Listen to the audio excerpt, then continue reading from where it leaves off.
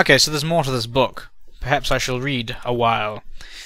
Fascinating. I have been looking into these natives. They live in a nearby village and are a very small group, yet they seem to manage quite well. I had thought of them as quite an uncivilized tribe, but their movements are calculated and one can perceive a sense of careful organization in their tasks. Oddly enough, they seem to be very brutish, and their aspect looks awful, although I couldn't take a good look at their facial features as I followed one of them completely on my own, and it could have been dangerous getting any closer. Also, the village is poor and very rough, but some of the shacks leapt out as inviting or special. It made me very curious. I will try to come closer tomorrow. February 16th. My second expedition to the village of the natives has been failed by an unexpected problem at the bridge. I'm afraid it was due to a slight miscalculation on my part, an indication that I should be focusing more on the task at hand and put my sudden love for all African things aside for a moment. It was my fault and I accept it. February 20th. They are at it again, lurking beyond the forest. It's amazing how they have changed our perception of the surroundings. At first we were delighted by the quiet nature of the place. Now we fear what horrors might be concealed in that dark and foreboding cloak of trees. The tops loom above us, overshadowing the bridge, and strange noises haunt our meals. Even the river, telling ungodly secrets. We could be, of course, a bit more sensitive towards distractions, but I can't help feeling the area has, in fact, become more sinister. And yet I'm still looking forward to satisfying my curiosity about the tribe. February 24th. At last, I've found something more about the neighbouring tribe. This is an incredible finding, and I just can't withhold my excitement. Yay. Some elders at the local town happen to know about them, but only through stories they heard. The most surprising thing is that the tribe was assumed to be extinct long ago, but according to my vague descriptions, the elders think that we could be dealing with a legend here. Everything they ever learned of them was during their childhood when the tribe was stalking the town, much in the same way they have been stalking us. People used to call them Dlaum. I can't really read that. Is that D''L''H''A''U''M? Dlaum? As such was the sound of screams heard during late in the night. People screamed Dlaum! Don't know. They'd come out into the streets and see an evil glitter atop a hill in the distance. Some would say it was a fire, others the cursed spirit of an ancient god. Whatever it was, they say the bright light amid these fantastic screams was bone-chilling. The macabre scene would suddenly stop just as it had begun out of nowhere, never to be seen again in days to come. Intervals between these horrible nights became longer and longer, until I yawned, oh my god, until they soon faded into oblivion. I will not make another Elder Scrolls reference. I can't help it, every time I read Oblivion I'm just like, ooh, that's a cool game. I love playing Oblivion. I should play more Oblivion! The tribe apparently had retreated back into obscurity until now. They were later known as the Dalamar, a rather more scientific name, although none of the people I spoke with could possibly remember its origin. I find it extremely surprising that nobody has ever heard about this tribe with the exception of a few townspeople. They must be incredibly rare, and judging by the stories passed on from generations in the town, very old. February 27th. I will confess that I've become nearly obsessed with this strange tribe. I see them as the most prized goal of my appreciation towards all South African things. A dangerous yet irresistible reward. I feel as if they were my discovery. I simply have to study them again before leaving. I fear I won't have the chance to ever again. It has become an important goal of mine, even more important than finishing the bridge. Oh, so maybe that, no. Doesn't seem like that kind of forest would be in Africa, but I was just thinking there was that photo of the bridge. But I think that was the mansion in the background as well. March 4th. Finally, I have managed to see them. My god, what a disturbing spectacle! When we arrived, they were moving around the village very slowly, without speaking or communicating with each other. Each minding his or her own business, completely alien to the rest of the world. I'm going to get a drink of water. They were filthy looking, coarse and downright disgusting. I couldn't see any weapons, but they could have been stored somewhere. It was all very strange behaviour in a tribe. They must be quite unique. Then, as if they had suddenly all become possessed by some wild spirit, they began shaking spasmodically and screaming like mad. Some of them dropped to their knees and lifted their heads to the sky, eyes blank and moaning in an indescribable way. 2 of them walked away, still in a monotonous and slow manner, and in a great contrast to the rest of the scene, into a shack. The next minute they brought out into the open an odd-looking mask. Its shapes, colours, and overall looks, while unsettling, were mesmerising, and I felt instantly hypnotised by it. It rendered my modest collection of African curiosities into dull and uninteresting items. The mask was very ominous, and the whole tribe seemed to greatly revere it. Soon they began to gather around it and move in circles, fluttering and chanting a guttural psalm. Judging by their motions and aspect of the whole ritual, it must have been some kind of war ritual. I'm not sure how to explain what happened next, as if I feel my pulse is already throbbing. Words fail me to recount the most disturbing thing I've ever witnessed. One of the male villagers walked into the middle near the mask by his own will. It was an almost automatic act. All of a sudden the remaining members became silent. I can't tell for how long it lasted, but I was afraid to breathe. I think Dalby and the others were also scared. They wouldn't even blink. I remember being soaked wet and expectant. The silence was so unnatural. Then a few members separated from the people circling the mask and jumped on the single villager, beating him to death. Saucy. To be completely faithful to the event, the small crowd tore him apart.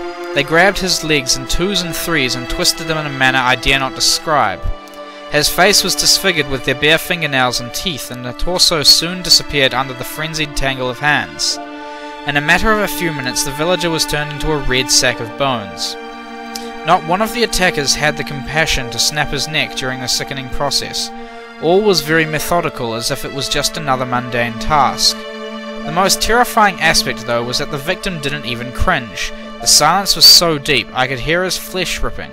I would expect any living creature to scream its guts out in such a condition. I can't tell whether he was drugged or half asleep, but I did recognize him dancing like everybody else before walking into the middle of the circle.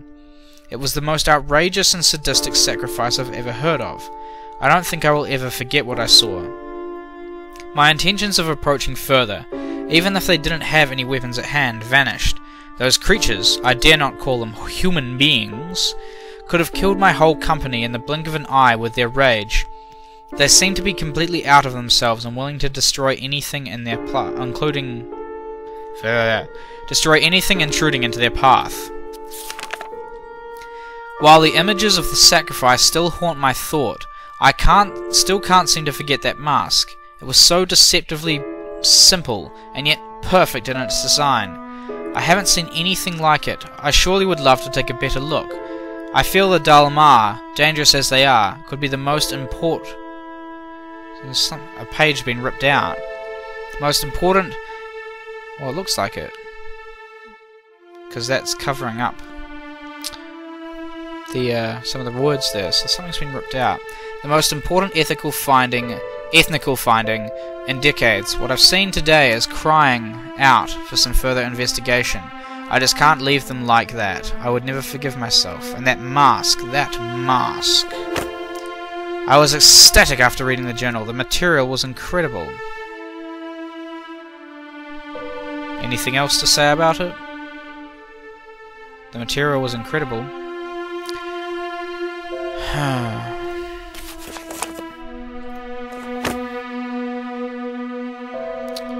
Alright, well, I'll check the front gate, see if the electricians showed up.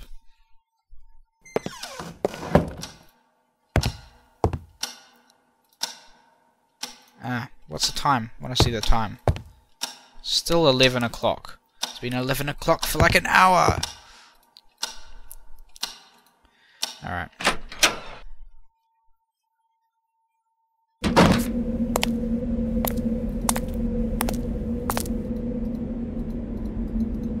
Where's the forward button? Where's the forward button?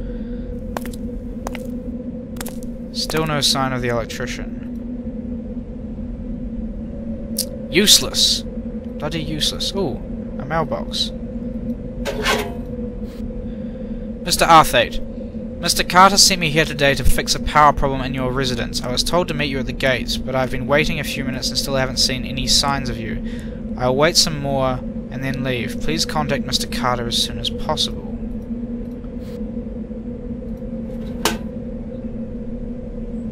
Okay, so he's come and gone. Damn. Could have used that electricity. So I guess I gotta give Jerry a call, find out what the hell went on there. Why didn't Jerry tell me sooner?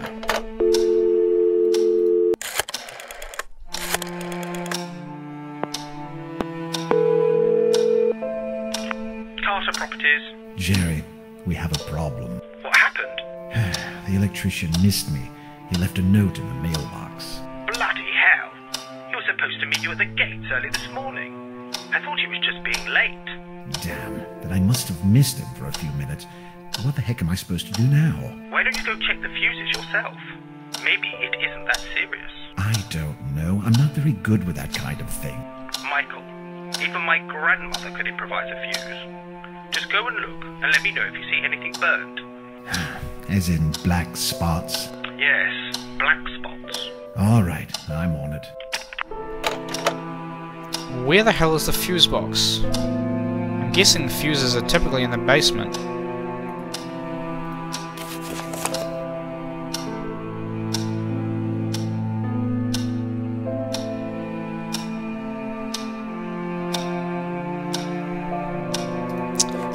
Bollocks. Fuse box, eh?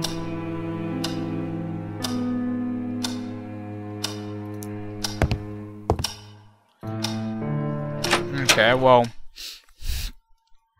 I don't know if Victorian houses follow the same kind of design as slightly more modern houses, but our fuse box is outside. But then again, this is a different country. I don't know their practice of...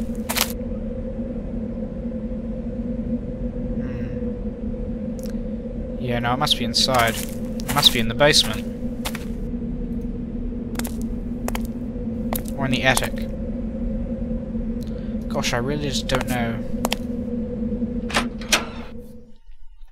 Or the kitchen? What would make sense? I don't know.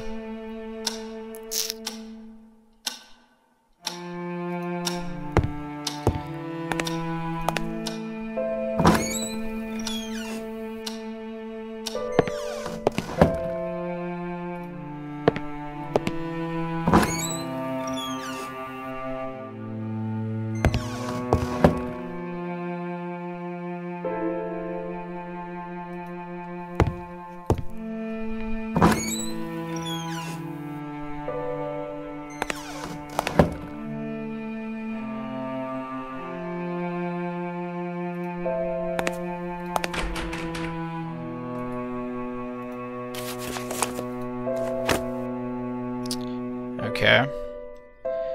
Well, it still doesn't provide me any story advances, so...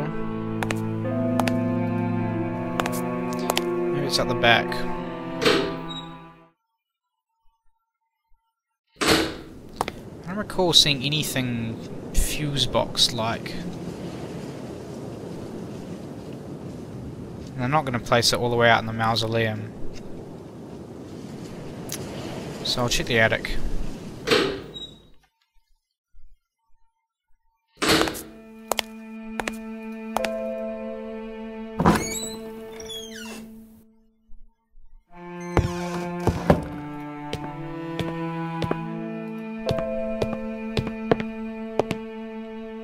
I can hear people walking around upstairs. Not in the game, mind.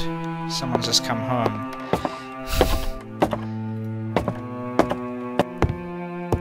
Fuse box, fuse box, fuse box. Was there a fuse box down here?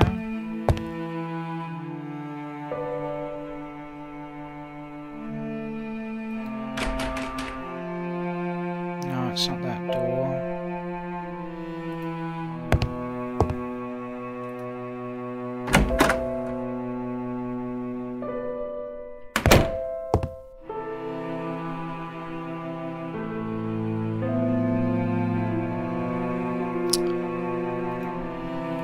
doubt the fuse box would be in the upstairs bathroom, but leave no stone unturned.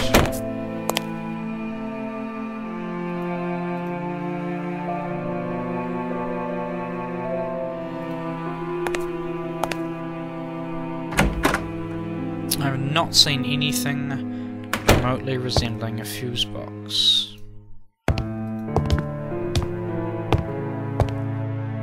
I have to find my way into the basement somehow.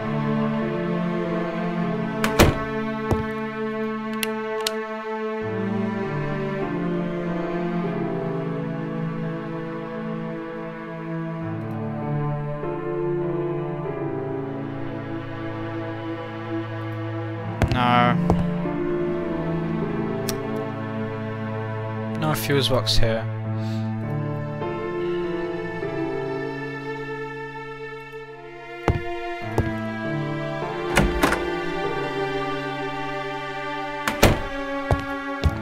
Gotta be in the basement. I'm gonna go have a look at those masks just as a bit of a distraction.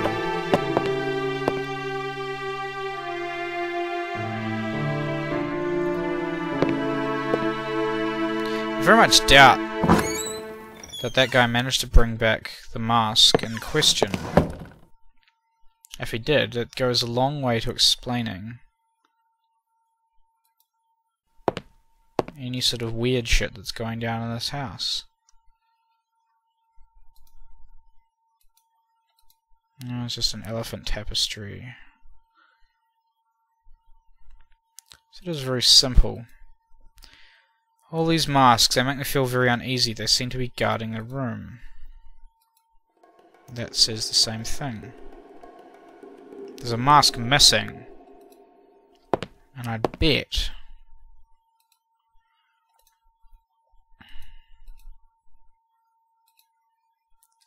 that that's the mask from the village.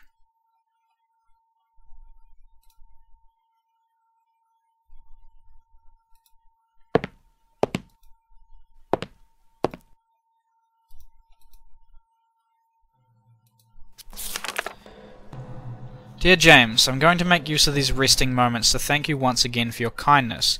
Those shields that you have donated to us are wonderful. If it weren't for you, our section dedicated to African objects wouldn't be anything else other than a mere collection of photographs.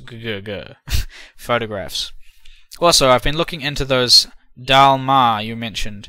I have to say they seem to be rather fantastic. If it wasn't for your personal account of their activities, I would dismiss them as old wives' tales. I found a few books mentioning them, and I'd be very happy to lend them to you.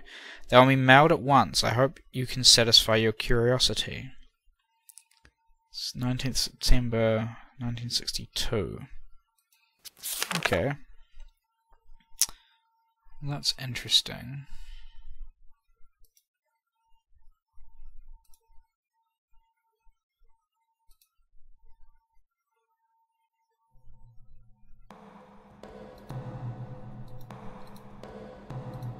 Doesn't look like there's anything of worth there. Okay, well the books. There might be something to those books on the desk. It doesn't help me with this bloody basement problem. Arrgh.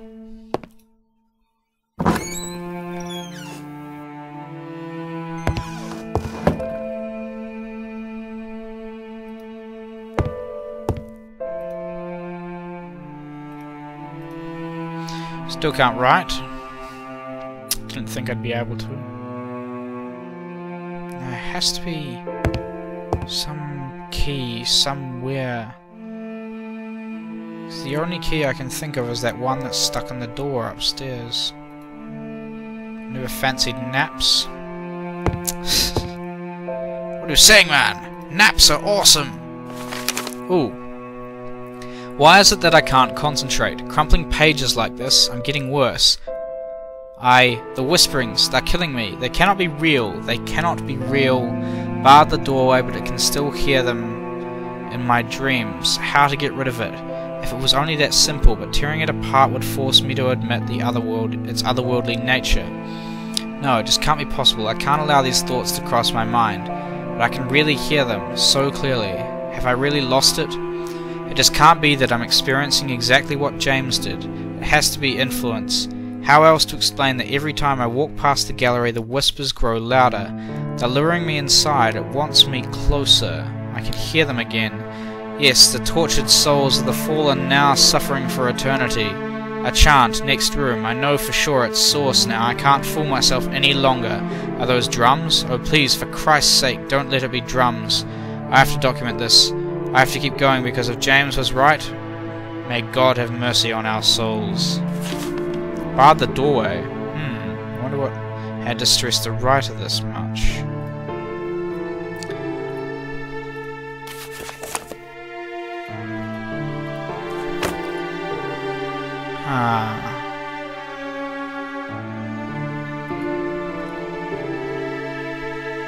I'm guessing that's the door in the attic that's stuck. And there's probably going to be a dude...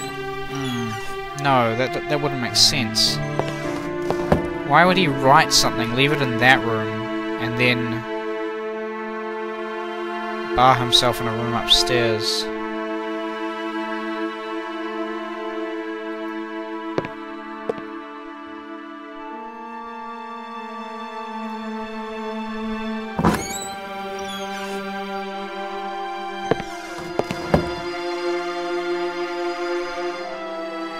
I'm just not satisfied with the fact that there's nothing in this room.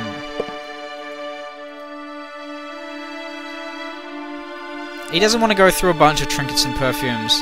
Logically, I mean, like, obviously in the game's not placing anything significant there because it's not allowing us to access it, but it would seem that I'd be ripping through this place trying to find something if I was in this situation. Well, actually, I'd probably be more like, fuck this, I'm kicking down the door to the basement.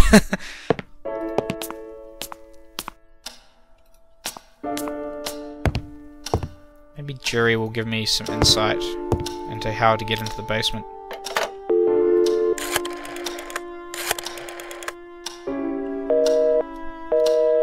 Bollocks.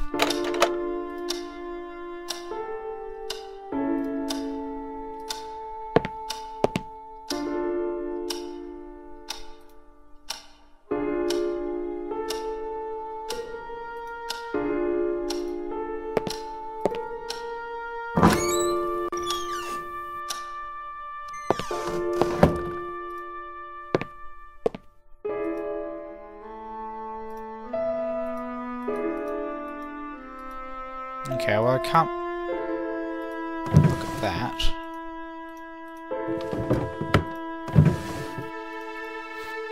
Wait, what was that? What was that? Okay, it's empty. Lame.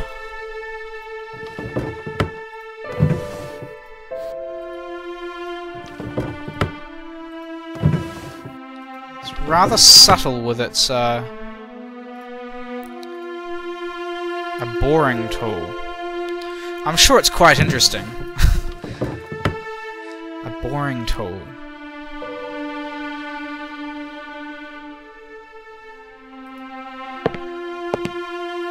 Would that allow me to...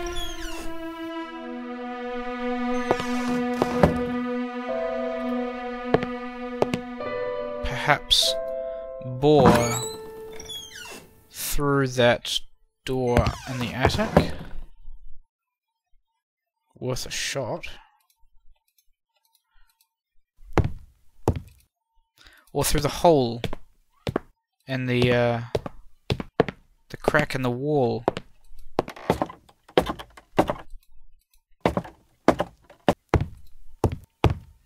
I hate when it goes silent like this. It just suddenly everything becomes a whole lot more creepy. It's like anticipation.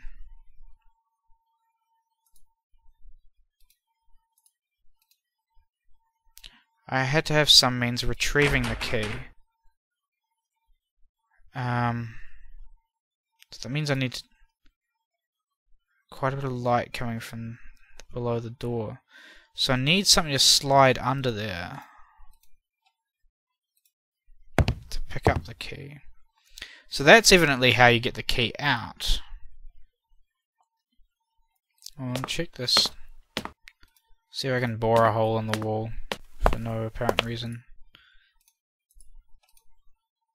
Okay, not useful. Kind of expected they might have had something in the walls, but now I need an implement to slide under the door. What have I seen in the house?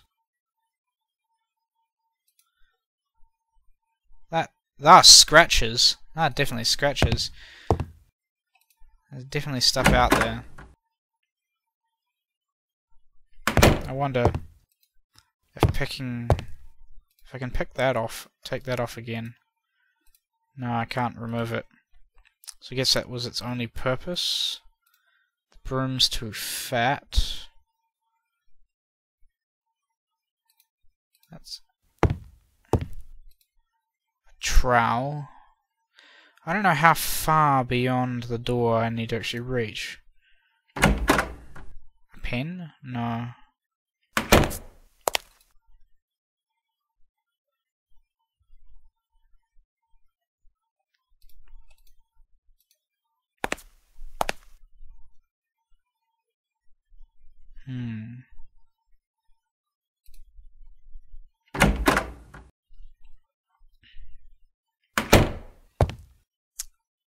Alright, well, I'll have to leave that conundrum for another time, because time is pressing on and I have to get on with other things, so I have to leave it there, and upon reviewing this footage, maybe I'll work out if there's something I can pick up that will allow me to get through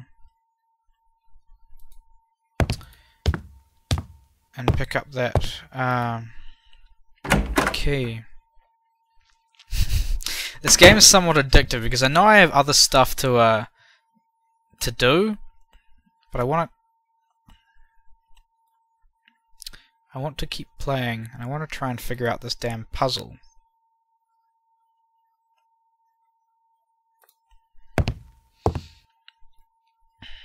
But it will have to wait.